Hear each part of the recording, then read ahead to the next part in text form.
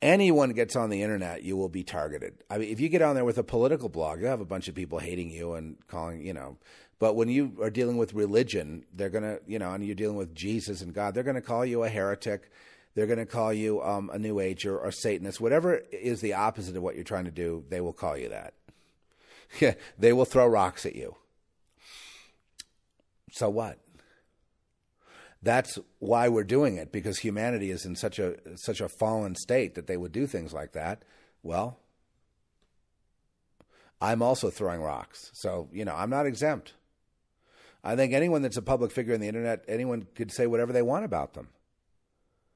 And name their names and say, their opinion about the thing. I mean, that's basically, if you don't want that, don't go on the internet. Don't have a blog. No, don't talk politics or religion. Because if you talk either of those two things or philosophy, they will come at you. Oh, this one's so dangerous. Don't listen. We could really spend days and weeks and months just talking about what they do and how they try to control you. You know what I mean? And the games they play. And we will. You people that are TIs, you're on the front lines. Understand that's a reward, not a punishment. You can use that bubble you're in to an advantage, but giving in to them, no, that's not what you do. But hating them personally, no. If you're like, I know a guy who's got a video blog, that's fine.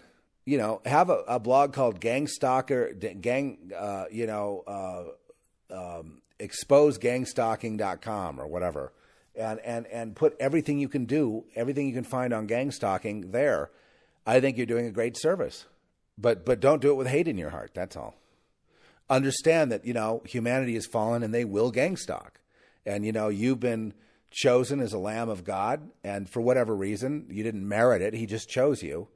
So because you're one of God's children, they will target you if you're a God's child. And there's a divide. Not everyone gets saved. Not everyone's going to be a child of God, The targeted individuals, many of them don't know the Lord.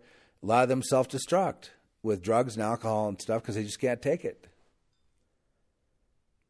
Tag you're it. It starts on the playground. Tag you're it. When I did the Tom Petty cover, which I'm very happy with that song, I was addressing that to the gang stalkers.